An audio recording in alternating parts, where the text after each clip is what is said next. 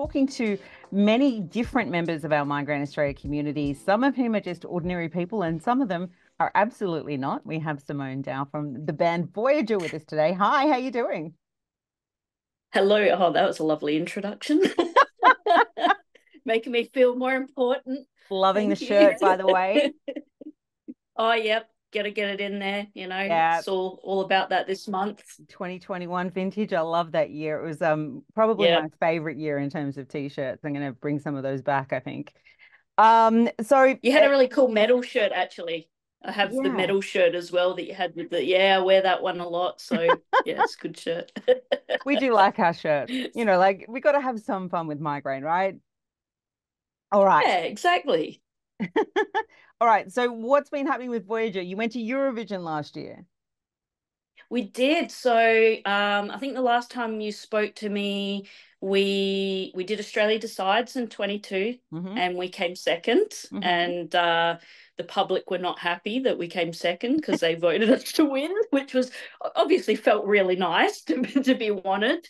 And we thought that was the end of our Eurovision journey after that. We were like, okay, well, that was nice and it was great and picked up a few more fans. We'll just get on with what we normally do and write albums. But no, SBS and Blink TV were like, oh, we'd really love it if you'd consider putting in a song again. And our manager was like, okay, I think you should do it. And this was like October 22, and we're like, oh my God, we have like 1 month to write a song. So we promptly got back home from our tour in Europe and started working on a song. Didn't really think we were going to get anywhere with it, but we enjoyed it still because it's hard to write a 3 minute song. It is very hard to get everything into 3 minutes that you want to say, especially when you're in a metal band. So we're usually 5 minute plus songs. So it's a bit of a mission.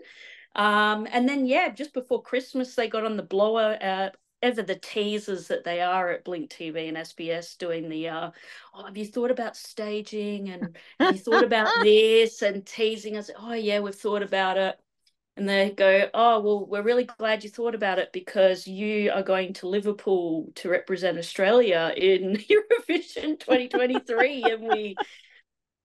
And you can't tell anyone. So we were under NDAs and we couldn't tell anyone. And it was like, oh my God. We obviously immediate family got to know, and we had to keep that in film video clips and, get in touch with Tourism WA and government and get all that stuff done in the quiet of the night while no one was noticing, preparing for the announcement in March. And So you had yeah, to wait for it's it, how many months did you have to keep that a secret?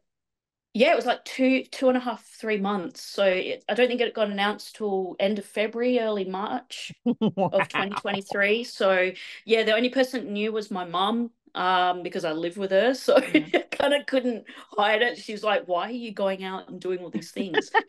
Um, but yeah, it was absolute whirlwind after that. I mean, it was I like to say it was the best and worst thing at the same time when you're Mm. living with migraine disease. It was great. Like I have no regrets. I would like in a heartbeat do it again, but yeah, it was full on. I'm not gonna sugarcoat it. Well, It that's the next was thing I was going to ask you. I mean, because if you want to pick an environment that is all lights, all noise, I don't think you get any louder or brighter than Eurovision. yeah. Well, they like it loud and bright there. So Well, they do. And, yeah. I thought this was a great interview. Like I just happened to be in the studio today and I thought rather than having Burples behind me, I would actually have the station behind me because, um, uh, you know, as somebody else that works in media with music and constant noise, how do you manage it? It's hard, but I was actually just doing a video today about this as well because Mm. we're talking about myths and things around migraine, and the amount of people that come up to you that have this misconception that music and creativity causes migraine is Mm. actually like one of the most disheartening things to get asked. It hurts a little bit. It kind of annoys me if I'm kind of honest as well, because it's like so ignorant, Mm. you know?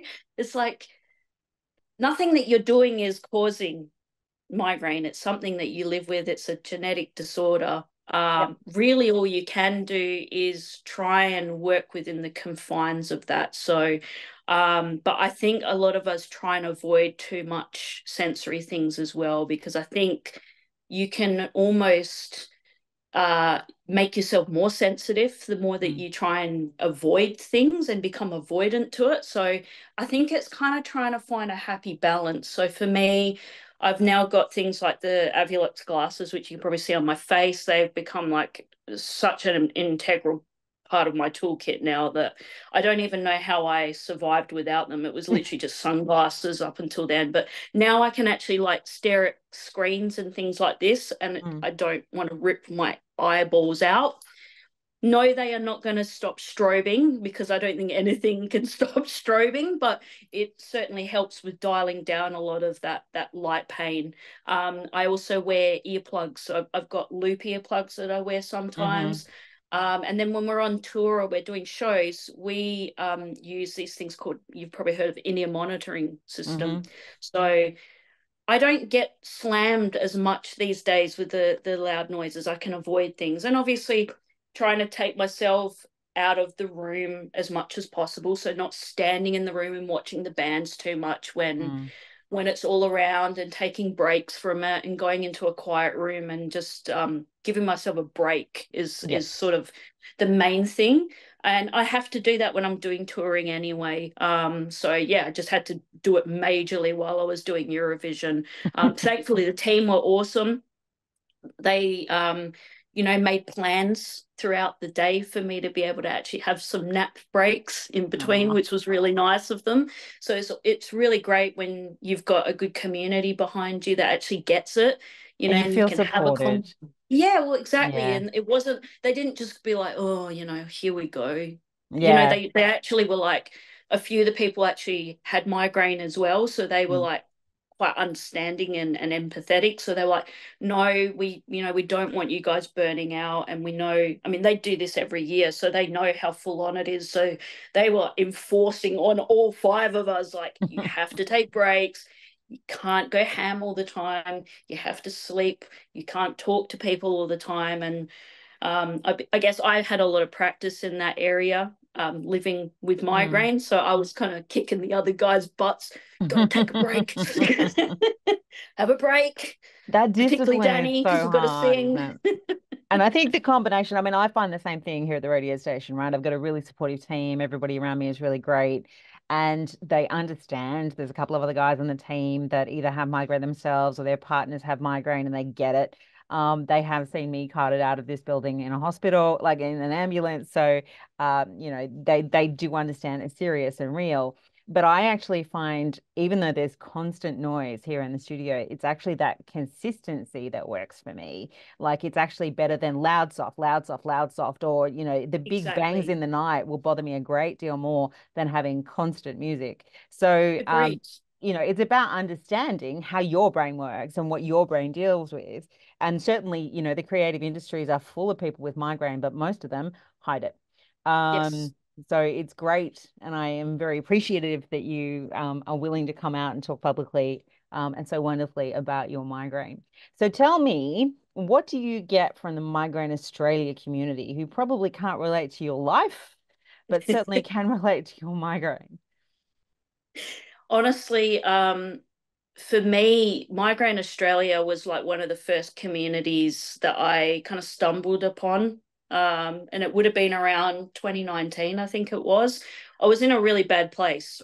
Um, Probably about 5 or 6 years ago, I was in my funk where I Mhm. was just kind of going around in a big circle and not really going anywhere, still trying to do my music, um, not able to work full time, and just kind of a bit down in the dumps, really, about what I was doing with myself. And I came across the Migraine Australia chat group on Facebook, and honestly, I think I said this to you before, it saved my life, quite honestly, because actually just reading other people who are going through the similar story, a similar journey to me, reading about symptoms that I thought, am I going crazy? And realizing, oh, actually, this is part of migraine disease. I'm not going crazy. It is normal to have fibromyalgia, joint and nerve pains constantly. That's not a weird thing. Okay, cool. Oh, these weird, like, light things that I'm seeing, that's normal, or like having hot and cold sensitivity is normal. Oh, okay, cool. And just reading other people talking about things that worked for them as well. It sheds light on things so that you can go out and try them. I mean, it's not necessarily going to work for you as well, Mm. but the fact that you've got a group of people who are passionate and living with it as well, and we all just want to help each other, we all just want to help each other find that thing that just makes living with migraine disease a little bit more accommodating and easier, to kind of get through life. So honestly, it was a game changer for me finding the page, and then meeting you guys along the way as well, and doing a few interviews here and there. I think what you do for the community is priceless. I mean, the work that you guys did as well with the CGIP medications and getting the government behind you. I mean, it was all over the news. I remember when that was happening, and I was so stoked and so proud to see that. Like, yeah, I you guys are remember being incredible. very tired. Yeah, I can imagine. This is the thing. People don't realize we're like living with this disease, and we're trying to fight and do these Mm. things at the same time. We're hardworking people, and we generally will push ourselves to a point where we probably shouldn't, but it's because we're just so passionate. Absolutely. And unfortunately, we have to gear up for another one of those fights, similar intensity to 2020, 21, to get Nurtec, which is, of course, the next big breakthrough. Yeah. So, you know, I'm having my Wheaties, and I'm very glad that I have a supportive employer, and I have great people that work in my business, and this amazing team of volunteers at Migraine Australia who are all willing to get in the fight. We always need more. Go to the website, migraine.org.au/volunteer, and sign up now. I Yep, would do be it. remiss if I didn't throw that in. There you go. Get it in there. That's what it's Um, all about. yeah, so I mean, that it changed your life is great, and it's fantastic. And I sincerely hope that we see more of you and Voyager doing great things, and that we continue to see you around as part of our community being stronger together. I hope so too. Be a part of it as long as I can be, and whatever I can do to help. And yeah, if anyone ever just wants to ask any questions, my DMs are always open. I think it's really important that we do talk to one another, because that's how we generally find out about things most of the time. It's generally not going to the doctors, it's talking to each It's other. talking to each other. Absolutely right. All right, Simone, thank you so much for being with me, and happy Migraine Awareness Month. Happy Migraine Awareness Month to you and the team.